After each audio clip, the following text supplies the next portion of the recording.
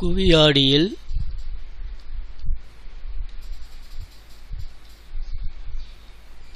பிம்பம்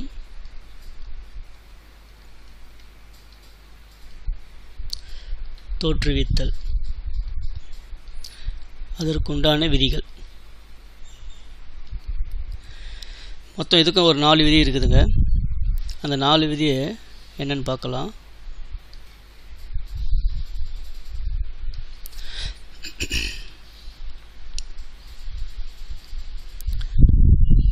முதல் விதி, முதல்ல ஒரு குவியாடி ஒன்று வரைஞ்சிப்போம்.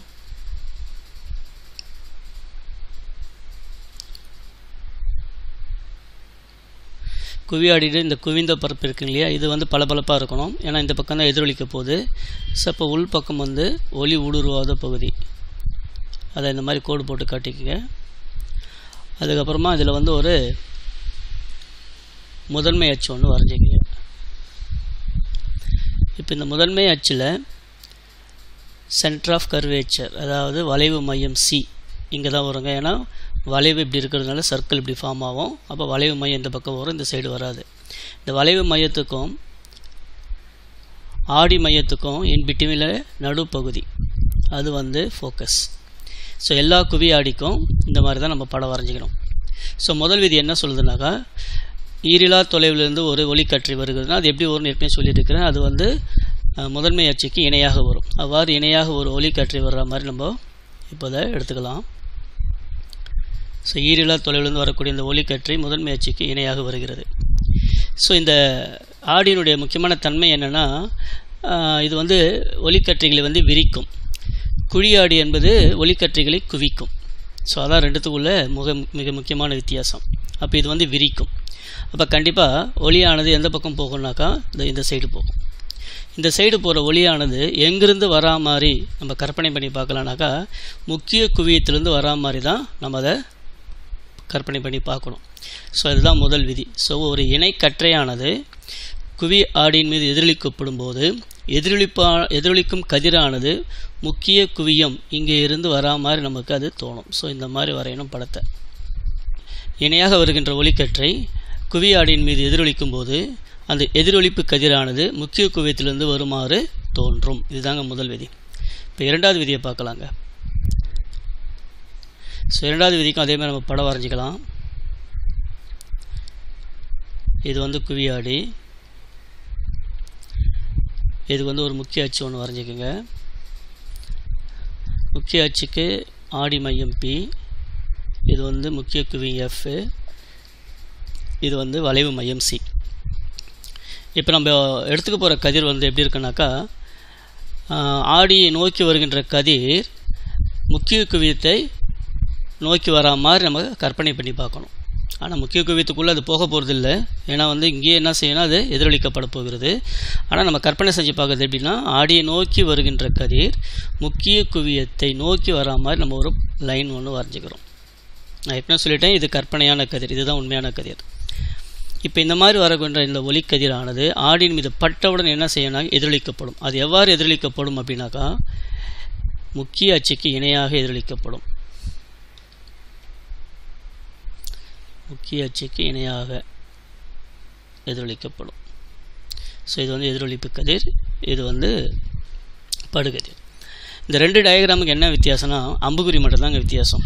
ஸோ இதில் வந்து இணையாக வருகின்ற கதிர் எதிரொலிக்கும் போது முக்கிய குவியத்திலிருந்து எதிரொலிக்கப்படுமாறு தோன்றுகிறது. இங்கே அப்படின்னாக்கா படுகதிரே முக்கிய குவியத்தை நோக்கி வருகிறது, எதிரொலித்த பிறகு அது இணைக்கற்றைகளாக முக்கிய அச்சுக்கு இணைக்கற்றையாக அது செல்கிறது. ரெண்டு படமும் ஒரே இதுதான், அம்புக்குறி மட்டும்தான் வித்தியாசம்.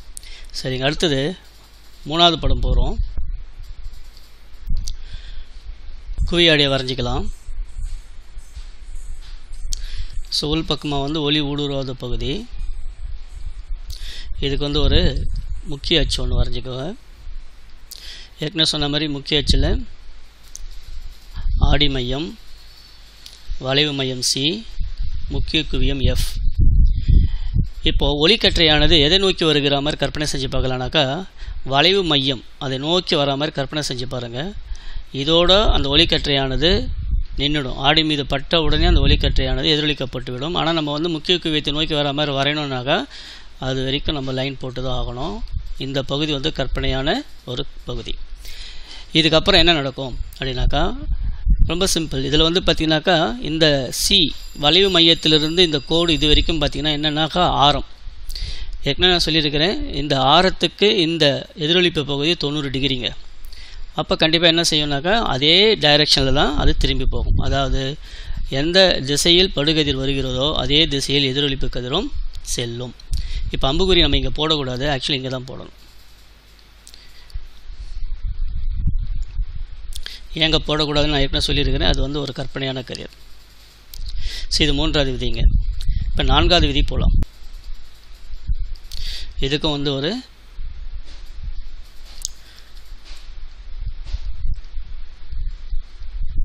குவியாடி வரைஞ்சிக்கிறீங்க.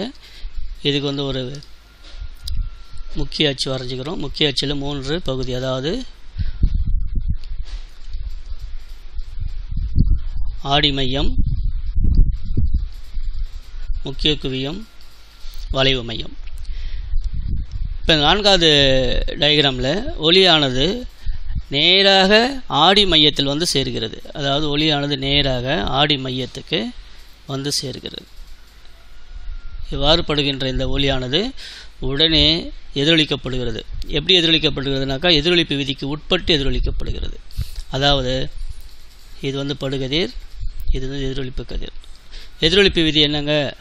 படுகதிருடைய கோணம், இது வந்து படுகதிர் கோணம், அது படுகோணம், இது வந்து எதிரொலிப்பு கோணம். படுகோணமும் எதிரொலிப்பு கோணமும், அதாவது ஆங்கிள் I = ஆங்கிள் R, இது ரெண்டும் சமம் அப்படிங்கிறது தான் இந்த எதிரொலிப்பு விதி.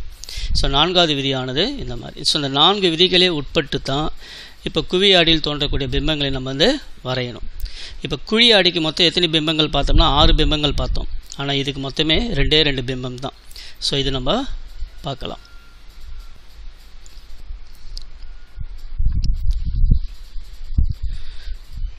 குவி ஆடியில்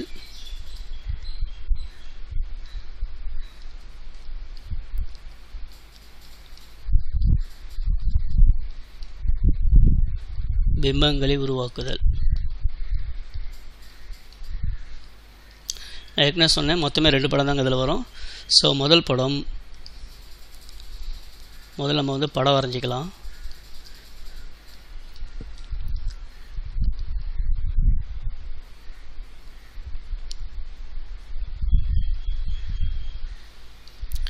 உட்பக்கம் ஒளி ஊடுருவாத பகுதி, அதுக்கப்புறம் ஒரு முக்கிய அச்சு, இதை வரைஞ்சிக்கலாம். ஏற்கனவே சொன்ன மாதிரி முக்கிய அச்சில் ஆடி மையம், முக்கிய குவியம், வளைவு மையம். முதல்ல வந்து பார்த்திங்கன்னா பொருள் எங்கேருந்து வருதுன்னா, பொருள் எங்கே இருக்குன்னா ஈரிலா தொலைவுலேருந்து இருக்குங்க. அப்போ ஒளியானது ஈரிலா தொலைவுலேருந்து வருது. ஈரிலா தொலைவிலிருந்து வரக்கூடிய எந்த ஒளியாக இருந்தாலும் அது முக்கிய அச்சுக்கு இணையாக தாங்க வரும். அப்போ முதல் விதி என்ன சொல்லுதுனாக்கா முக்கிய அச்சுக்கு நம்ம வந்து ஒரு ஒளிக்கற்றையை வரைகிறோம். இது இணையாக வருதுங்களா? முதல் விதி என்ன சொல்லுதுங்க? இந்த மாதிரி இணையாக வருகின்ற இந்த ஒளியானது எதிரொலிக்கப்படும் போது எங்கேருந்து வர மாதிரி தோணுனாக்கா முக்கிய குவியத்திலேருந்து வர மாதிரி தோணும். இதுதான் முதல் விதி. அப்போ நம்ம இங்கே இருந்து ஒரு ஒளிக்கற்றையை வரையணுங்க. அப்போ இதில் வந்து இது வந்து படுகதிர், இது வந்து எதிரொலிப்பு கதிர். நான் ஏற்கனவே சொன்ன மாதிரி ஒரு பிம்பத்தை உருவாக்குவதற்கு குறைந்தபட்சம் 2 கதிராவது வேணும். நம்ம இப்போ 1 தான் வரைஞ்சிருக்கிறோம். அப்போ இன்னொரு கதிர் எடுத்துக்கலாங்க. இன்னொரு கதிர் நம்ம இந்த சைடே கூட எடுக்கலாம், இல்லை கீழ்ப்புறமாக கூட எடுக்கலாம். இப்போது கீழவே எடுத்துக்கலாம். ஸோ இது வந்து படுகதிர். மறுபடியும் முதல் விதி தாங்க பயன்படுத்தணும். இந்த படுகதிர் எப்படி இருக்குனாக்கா உங்களுக்கு இணையாக இருக்கிறது. இணையாக இருக்கின்ற கதிர் எதிரொலிக்கப்படும் போது முக்கிய குவியத்திலேருந்து வர மாதிரி நம்மளுக்கு தோணும். அப்போ இந்த மாதிரி வரையணுங்க. ஸோ இது வந்து எதிரொலிப்பு கதிர். இப்போ பிம்பம் எங்கே தோற்றுவிக்கப்படும்னா இந்த 2 எதிரொலிப்பு கதிர்கள் இந்த சைடில் வந்து எங்கேயுமே இணையாது. அப்போ இந்த சைடில் நம்மளுக்கு பிம்பம் வரவே வராது. பிம்பம் எந்த சைடு வரும்னாக்கா ஆடிக்கு உள்பக்கமாக வரும். இப்போ இந்த இடத்துல 2 கதிர்களும் இணைகிறது. ஸோ இந்த இடத்துல தான் நமக்கு வந்து பிம்பம் உருவாகும். இந்த பிம்பம் எப்படி இருக்கும் அப்படின்னாக்கா மிக மிக சிறியதுங்க. ஸோ அளவுன்னு பார்த்தீங்கன்னாக்கா மிக மிக சிறியது. தன்மை என்ன மாதிரி பிம்பங்க அது? ஏற்கனவே நான் சொல்லியிருக்கிறேன் உங்களுக்கு. ஒரு எதிரொலிப்பு பகுதிக்கு முன் பக்கமாக இந்த சைடில் பிம்பங்கள் வந்தால் அது மெய் பிம்பம். ஆடிக்கு பின்புறமாக வந்தால் அது வந்து மாய பிம்பம். இது வந்து மாய பிம்பம். இதை வந்து திரையில் பிடிக்க முடியாதுங்க. கண்ணால் ஒன்றா பார்க்கலாமே தவிர ஒரு ஸ்க்ரீனில் வந்து இந்த பிம்பத்தை உருவாக்கவே முடியாது. அளவு வந்து ஏற்கனவே சொல்லிட்டேன், சிறியது. அப்படி இல்லைனா இது வந்து என்னென்னு சொல்லலாம்க்கா, புள்ளி. ஏன்னா மிக மிக சிறியதுனால அது சிறியதுன்னு சொல்லக்கூடாது, புள்ளி. பாயிண்ட் சைஸ்ன்னு சொல்லுவாங்க, புள்ளி அளவு. தன்மை வந்து மாயபிம்பம். அதுக்கப்புறம் எந்த இடத்துல அது உருவாகுது, இடம், அது வந்து எஃப்பில் உருவாகுது. அதாவது முக்கிய குவியத்தில் பிம்பத்தை அது உருவாக்குதுங்க. இப்போ நம்ம அடுத்தது போகிறது வந்து இரண்டாவது படம். இப்போ இரண்டாவது படத்தில் நம்ம பொருள் எங்கே வைக்க போகிறோம் அப்படின்றத முடிவு செய்யறதுக்கு முன்னாடி படத்தை வரைஞ்சிக்கலாம்.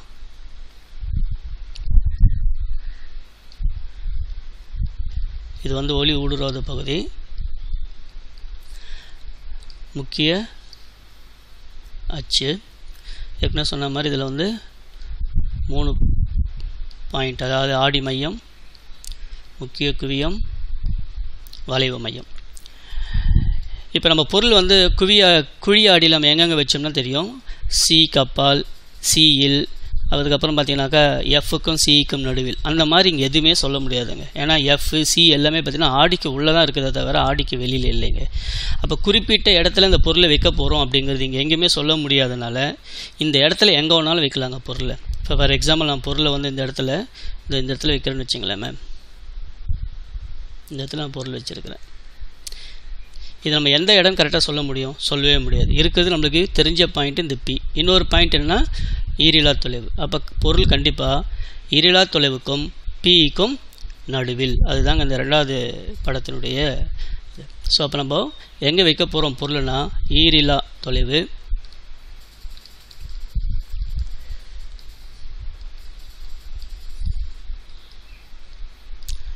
அப்புறம் பிக்கும் நடுவில், பிட்வீன் முடிவிலி அண்ட் பி. சரிங்க. இப்போது ரூல்ஸ் நம்ம எடுத்துக்கிறோம். முதல் ரூல் என்ன சொல்லுதுனாக்கா, இணையாக ஒரு கதிர். இப்போ ஒரு இணை கதிர்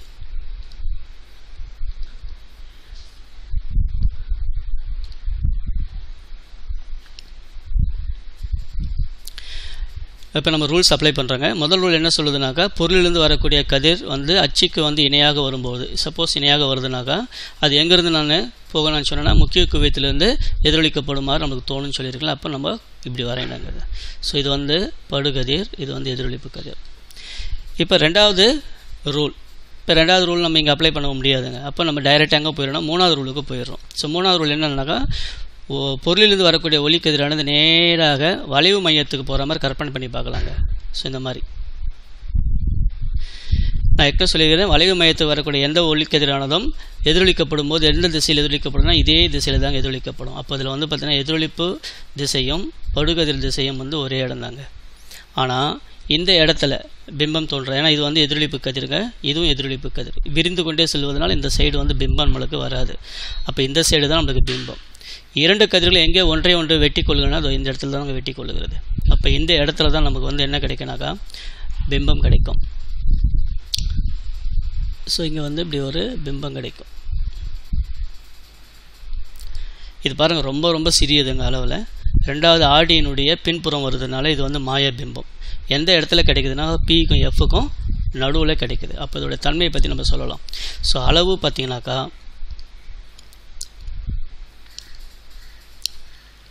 அளவு மிக சிறியது.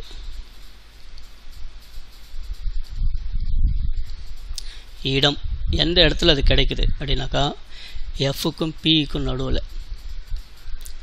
அதுக்கப்புறம் அதனுடைய தன்மை மாயபிம்பம். ஸோ கொஞ்சம் ரீகால் பண்ணிக்கலாங்க.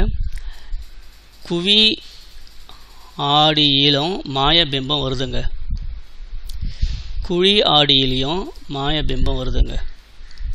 குழி ஆடியில் மாயபிம்பம் எத்தனாவது படம்னாக்கா 6வது படம்.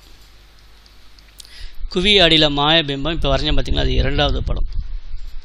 இந்த ரெண்டு படத்தையும் ஒரு முறை நீங்கள் உற்று பார்த்தீங்கன்னாக்கா 2வது படத்தில் வரக்கூடிய மாயபிம்பத்தினுடைய அளவு சிறியதுங்க.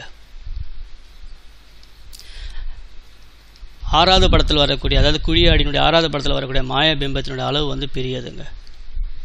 இதை வந்து கண்டிப்பாக ஒரு ஹார்ட் கொஷினாக கேட்கப்படும். ஹையர் ஆர்டர் திங்கிங்கில் கேட்பாங்க. அதாவது எப்படி கேள்வி வரும்னாக்கா, மிக பெரிய மாயபிம்பத்தை உருவாக்கக்கூடிய ஆடி எது அப்படின்னு கேட்டாங்கனாக்கா அது குழியாடி அப்படின்னு எழுதுனாங்க.